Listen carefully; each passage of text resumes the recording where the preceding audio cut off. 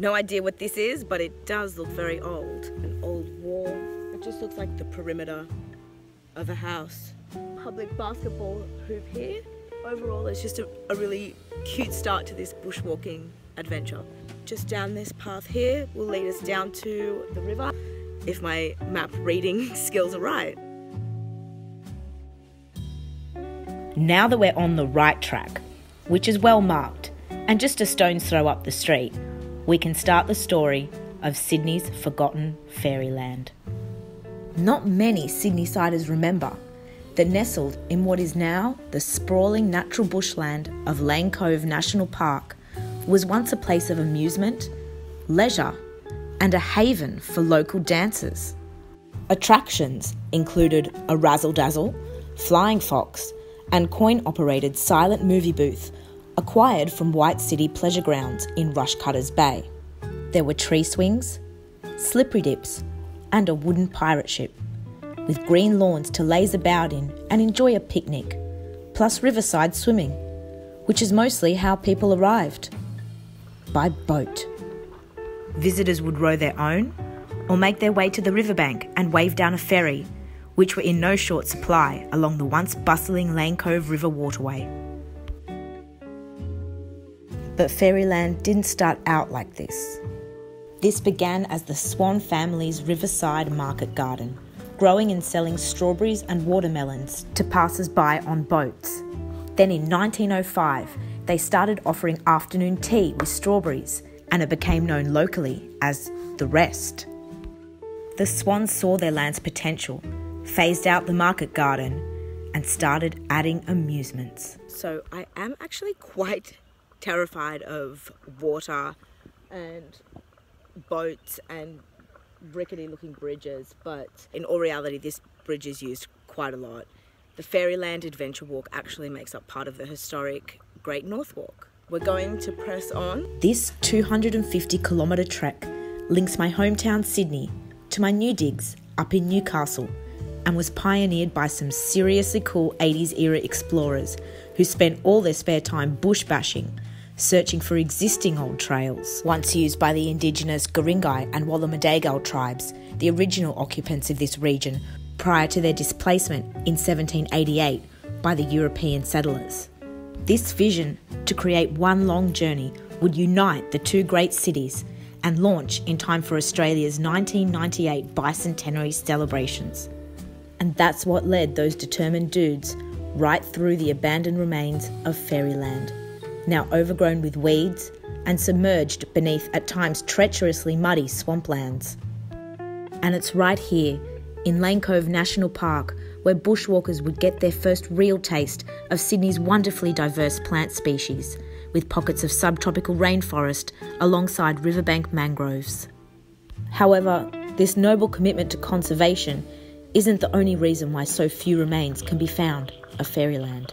So we've just reached this cute sign which has welcomed us to the site of Fairyland Pleasure Grounds. Pleasure grounds were like not amusement parks, they were more picnic type grounds, and often by rivers, and all along the Lane Cove River there were little pleasure grounds dotted here and there. In this area there was Fairylands. There was also another one which is now the site of Hunters Hill High School, and another one nearby in Hunters Hill which now makes up the exclusive enclave of Pulpit Point.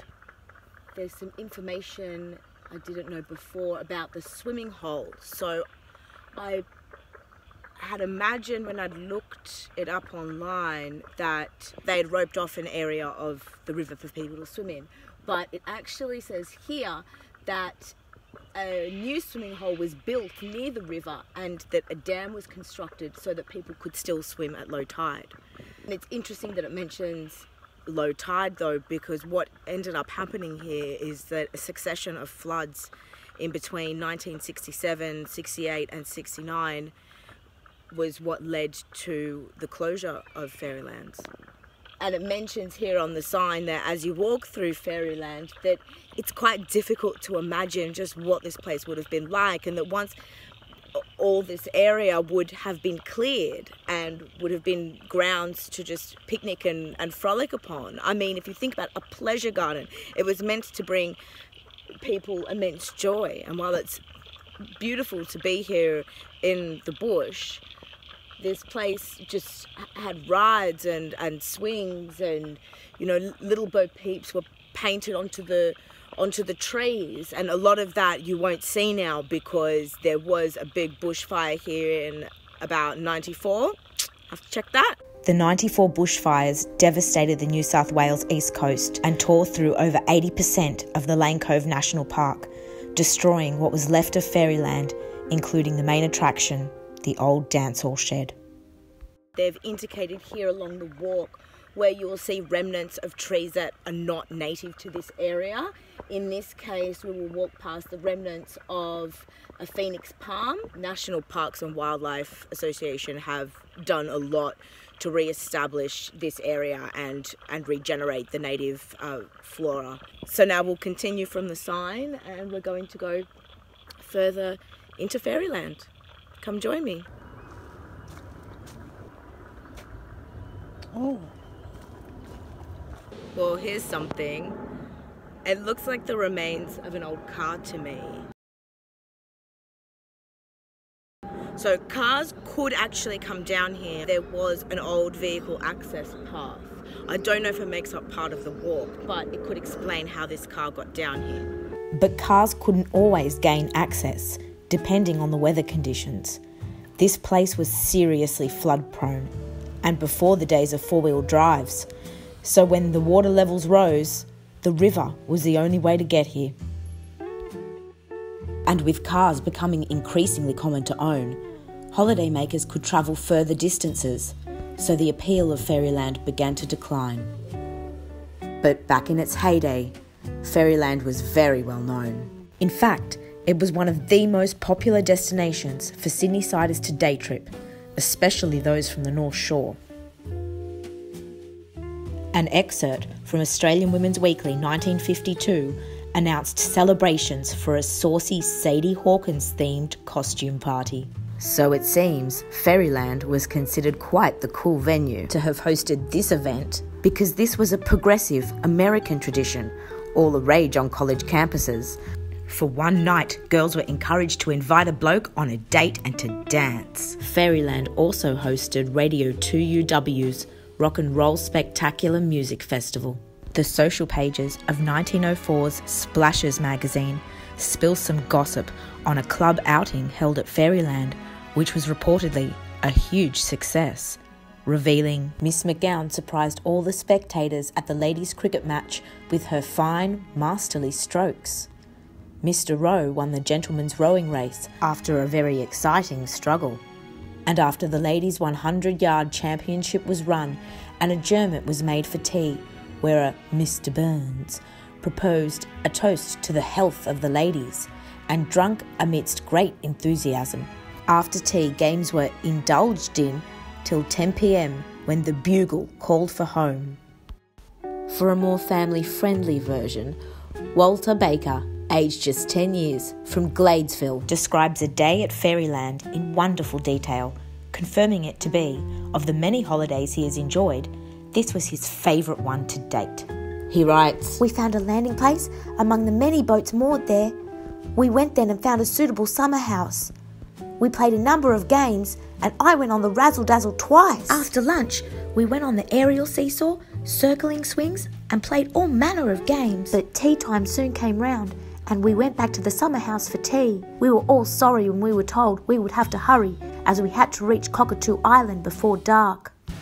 And in a dramatic twist, a boy once fell from the razzle-dazzle, with a motor convoy raised, transporting the injured lad to Royal North Shore. The signpost marks the site of the old wharf and says that Sundays was the best day for dancing. The wharf and dance hall are visible here.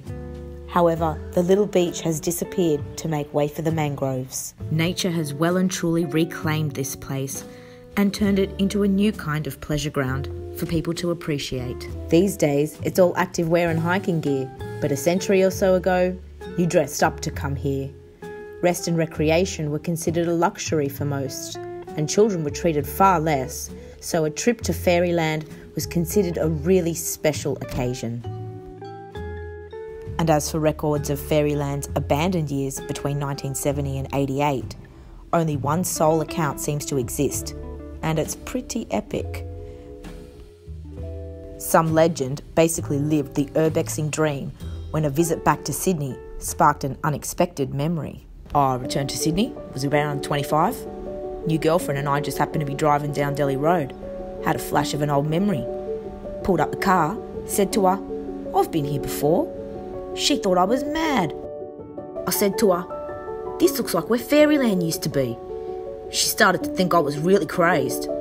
Parked the car, jumped through the bushes, found the rock platform, and found the abandoned Fairyland sign, face down. Turn it over, was covered in painted pastel balloons with Fairyland across the top. Found the remnants of the turnstile, had fallen over and rotten, still had the admission prices painted on it. When I saw the playing fields, I could have cried. They were covered in long grass, up to me knees. Coaxed my girlfriend into tromping through what had been beautiful fields when I was young. We found the main pavilion, horridly overgrown, over the top with vines and weeds, yet you could still walk into it. At this point, I felt a presence in that deserted, lonely place. I turned, and an old gent wearing a straw hat and carrying a rifle was just metres behind me. He asked me what I was doing on his land. I replied I'd come to see Fairyland, that I remember from my youth. He replied, "Fairyland was a long time ago. Now I shoot rabbits here. You best leave before you catch a stray bullet." Well, we left immediately. Now, getting caught trespassing is a chance most urbexers are willing to take, but thankfully Australia's strict gun control laws have greatly reduced the risk of facing an armed, disgruntled caretaker or landowner. The memories I've made on this adventure are vastly different to those of OG Sydney-siders lucky enough to experience the wonder of Fairyland, but they're certainly no less special. Actually, I imagine those who can remember Fairyland would be quite stunned to see it today, converted back to its rightful form, just as nature intended it. We've reached the end of what was once this grassy knoll and down to the end of the creek bed, which leads into the mangroves and the swamps. This area is now notoriously inhabited by snakes in summer. Another bushwalker and photographer warned me, don't go too far, especially later on in the season, because there are heaps of snakes down here. I didn't ask to determine what type of snake. That's enough info for me. And if people don't pause to read these signposts, then they won't even realise they're standing at one of Sydney's former trendiest destinations. Can you hear the Mr. Whippy van? Just adds a certain ambiance to the area, doesn't it? If you've made it to the end of this virtual journey, thanks heaps. Hope you've enjoyed it. Subscribe now if you want to catch more adventures, and maybe see you on the next one. Peace out.